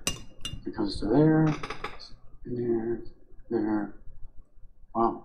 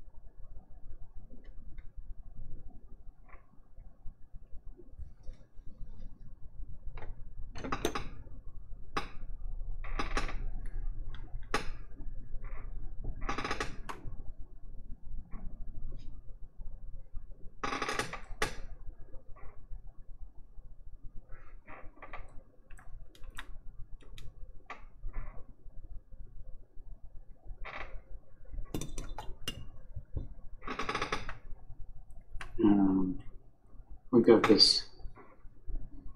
I should have brought some of this blue. I'll paint the blue behind the oak. The oak is very similar colors.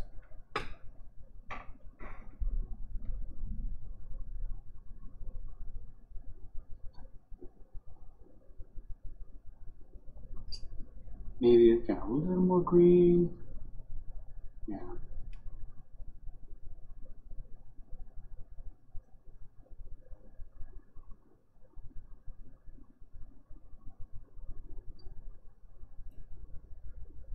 Go.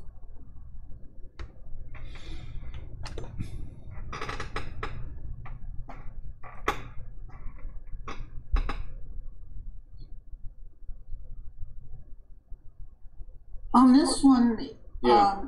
all the watercolor vertical on her picture, or did it just look that way?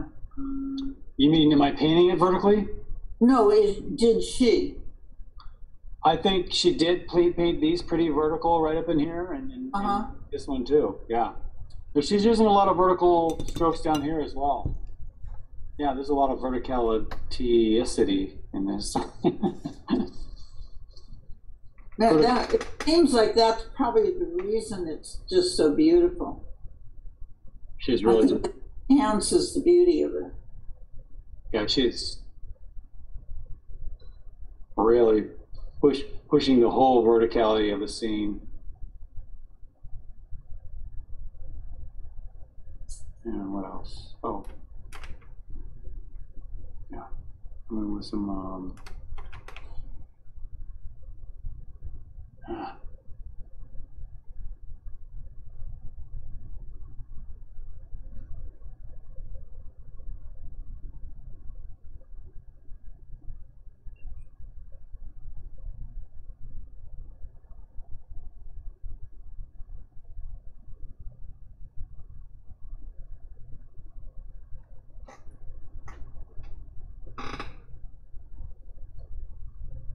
I'll come in with more of this stuff after this dries. And some little tones on her, on the little house.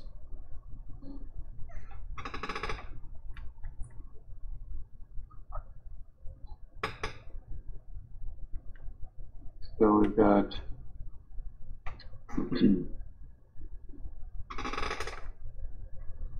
yeah, it's in shadow, and I've got these well, like lavendery colors.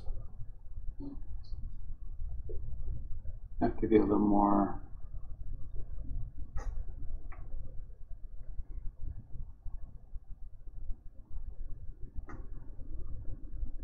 Almost blue in that.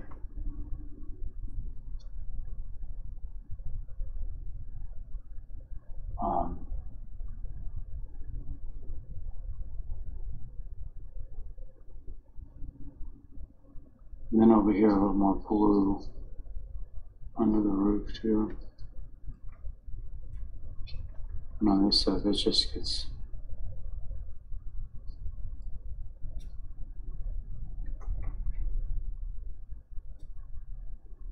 You know, it's kind of gray, but there's some warmth to it.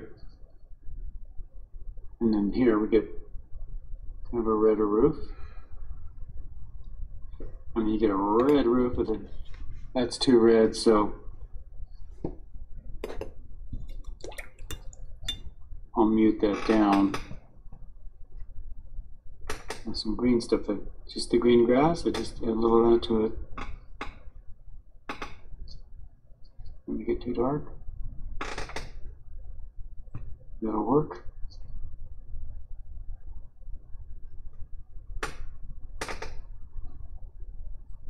Getting a little darker.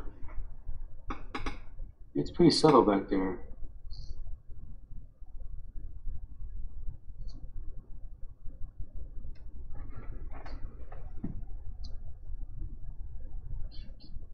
Okay.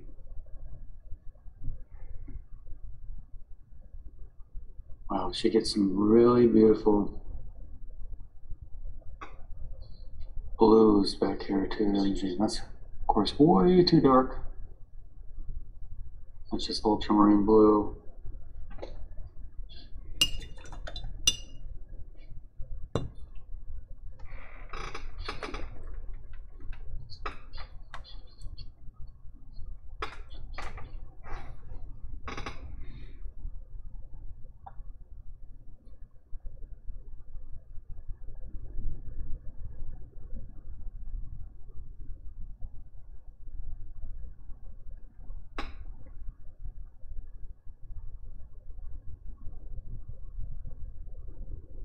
This is all darker. Let me see.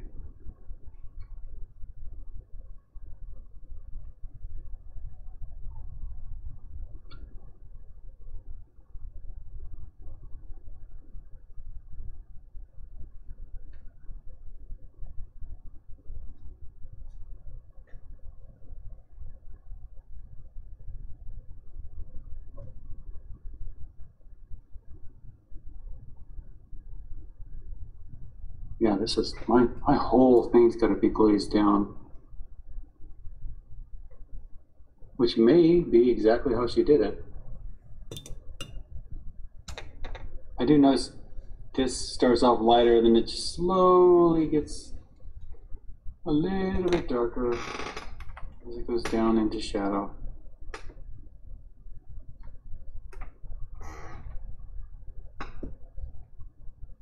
I'm just using ultramarine blue on that.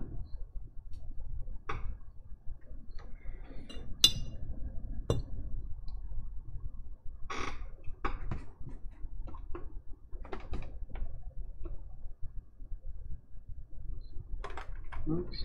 Yeah.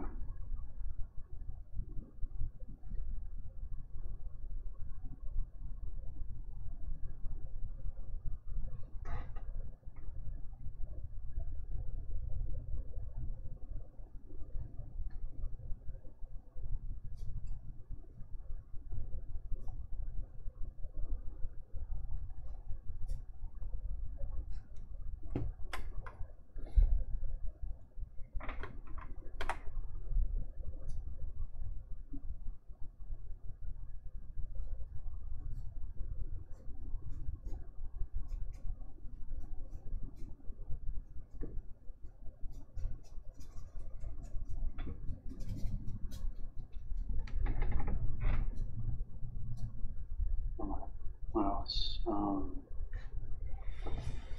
I put these down there. These darks I put down really thick, so they're taking a while to dry. But I think I got to glaze a lot of this down a bit darker.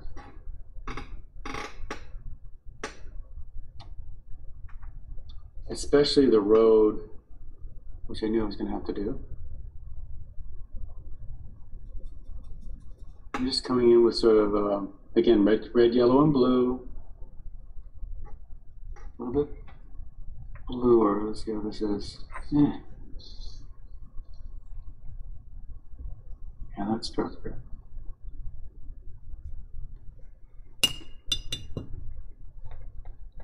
Can be a little bit bluer than that.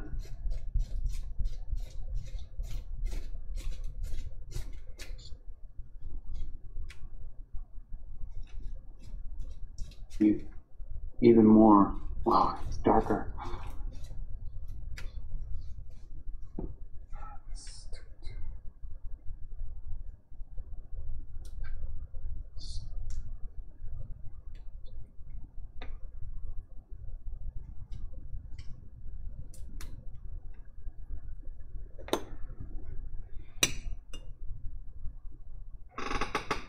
Just blazing this down a little darker.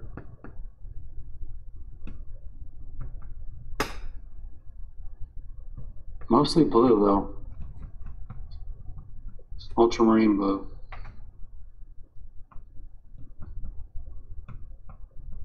Here too. Yeah, even this needs to go darker. Wow.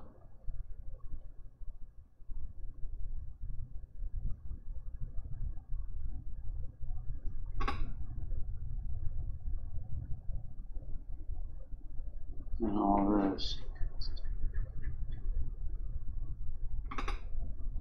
And that's quite a bit darker. In the foreground.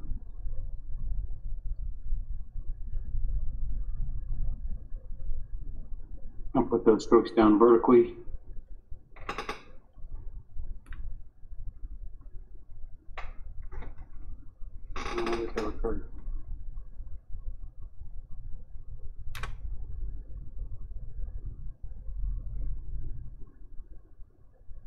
And for some of these oranges too, I wanna deepen the value and darken it and gray it a little bit. So that's just blue. There too, just blue.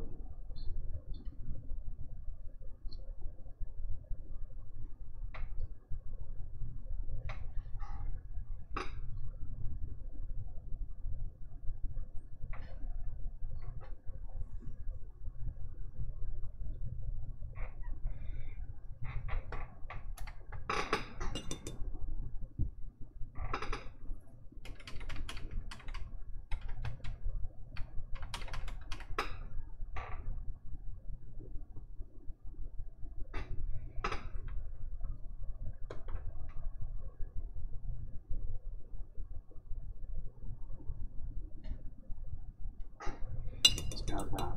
A little greener in areas. Got quite orange.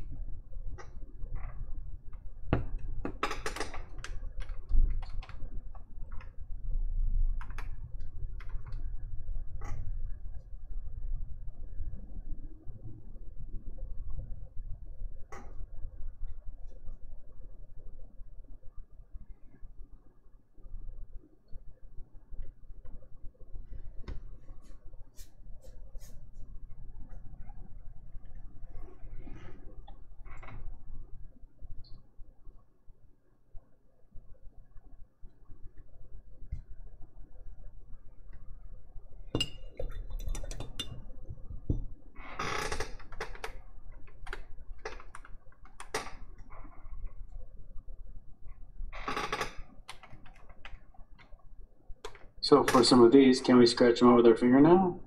Oh, maybe. You could do that approach. You could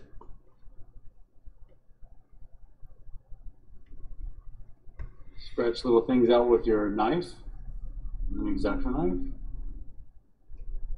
knife. Make it a little bright, so then I'll hit it again with some color.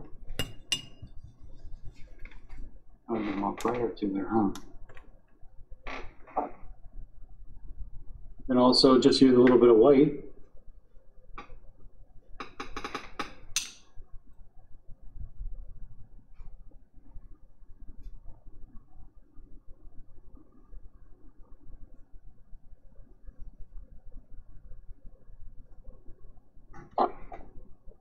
And I can just add a little bit of color to it. So I can come back and glaze that down a little bit too.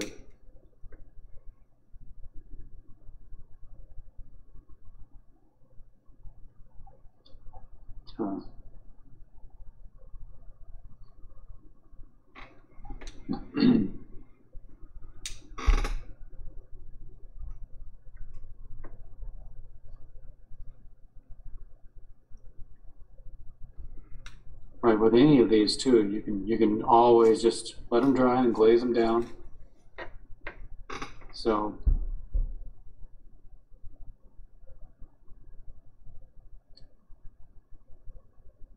if you wanted to add a few in the background, you know, just a couple.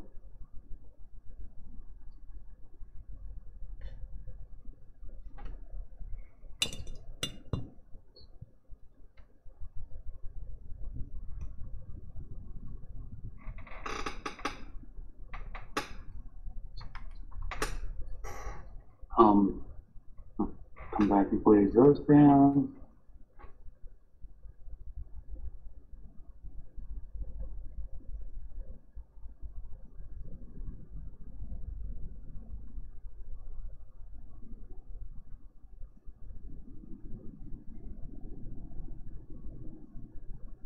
With one of these little separations in here, and you could just take some dark. Probably dark blue. I'm using ultramarine.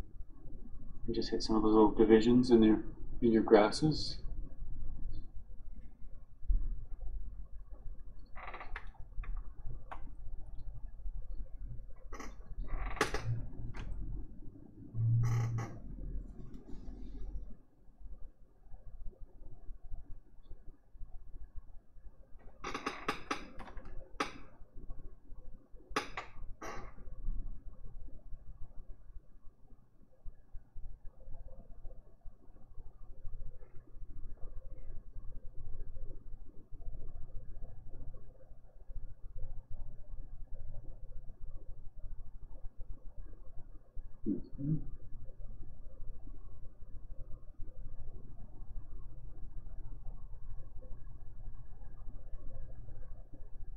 One of the big takeaways from her is look how she is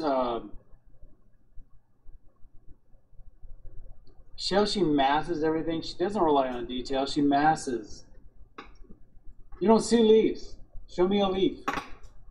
You see a couple little touches here and there. She doesn't rely on details. She relies on big general things to pull the painting off. So she really conducts this thing. She's like a conductor of an orchestra. She's the way she conducts the color around here. It's not a slavey way to paint, you know. It's an artist totally in control. If she wants you to see something,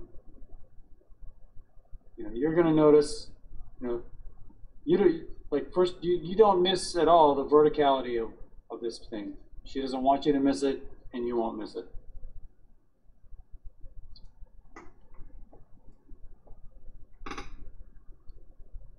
But at the same time,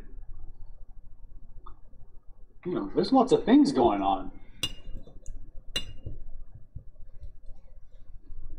But the way she handles it is so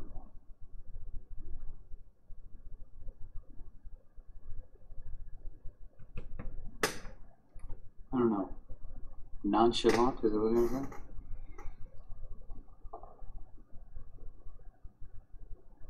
We have a lot of French words in our vocabulary, don't we?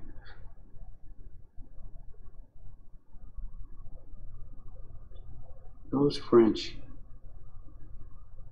One of my students just went to Wales, and she said, you know, you wouldn't believe how many different accents they have just in Wales. And she was like, the South is very French sounding. The North is just weird. You got this little island Great Britain isn't gigantic, you know, and they've got, I don't know how many accents they have in that place, but it's crazy.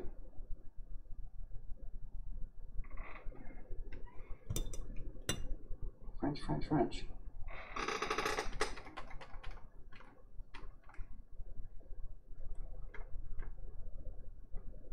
All right. A little bit below back there. Anyway, so a lot of these light things that I put in, well, I don't even know if I want to glaze those down now. Wow. Definitely down here, I'll hit a little bit of glaze on them. A little bit bluer. Very easy to just glaze it down. On some of these, I'm not really trying to make it darker or anything, but I just want to enhance some of the color, so I'm going to take a little red and just little shots of red in there. Yeah, a little bit of, that could be nice.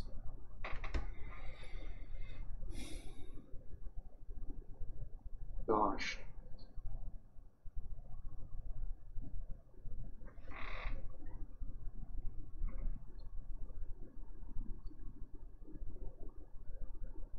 Yeah, that's still dry to the light. Wow. Another glaze.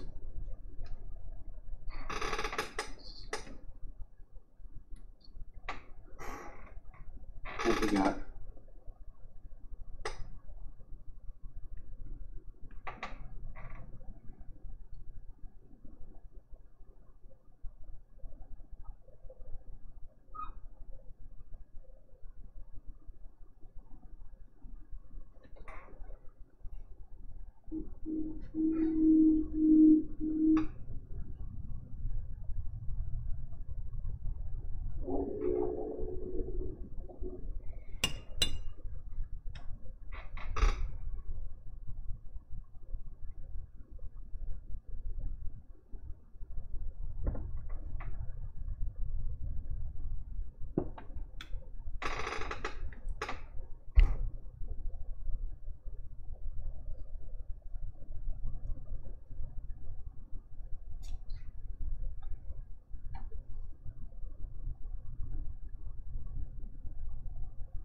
Sometimes I have these really cut out edges to soften the edge. You can see she does that. Now I'm not sure if that's just her original drawing coming through, or if she actually comes back and hits a little bit of something around the edges like this. I really love that though. Gives you these glowing edges.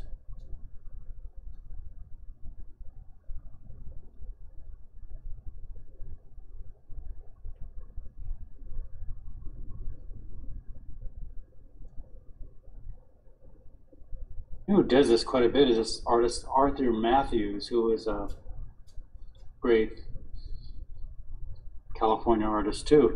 And she studied under him. I was just reading somewhere. I wonder if maybe that was one of the things she liked about his work, or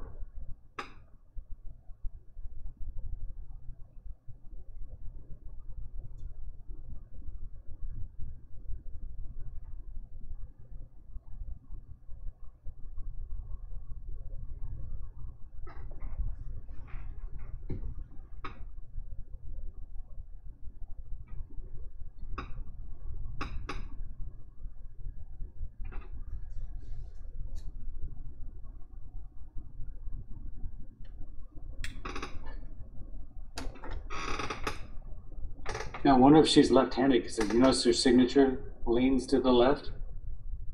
Interesting. Because you know they're more creative than anybody. Just joking.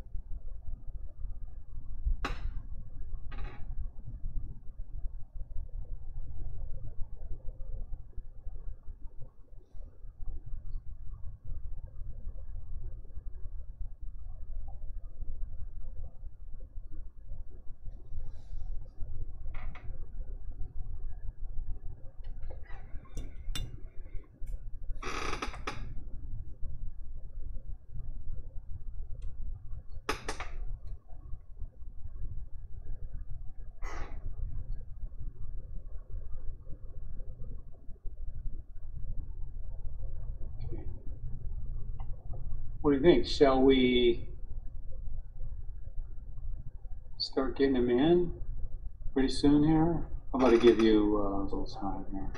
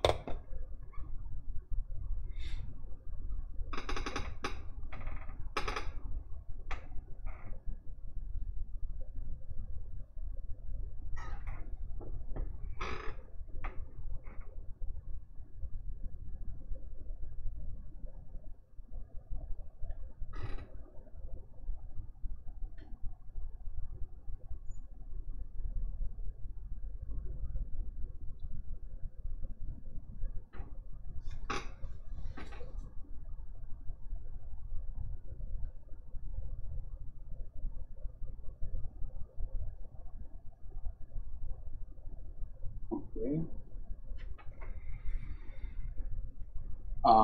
How about 11:40? Okay. I'll start critting at 11:40.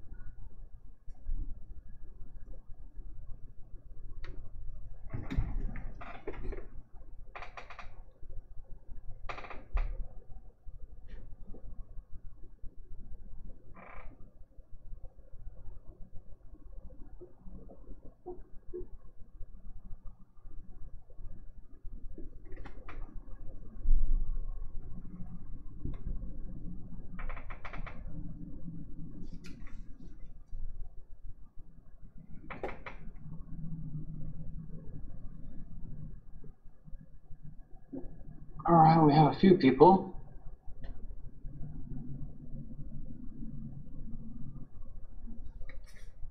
think you're starting to get them in now, so I'll begin on these.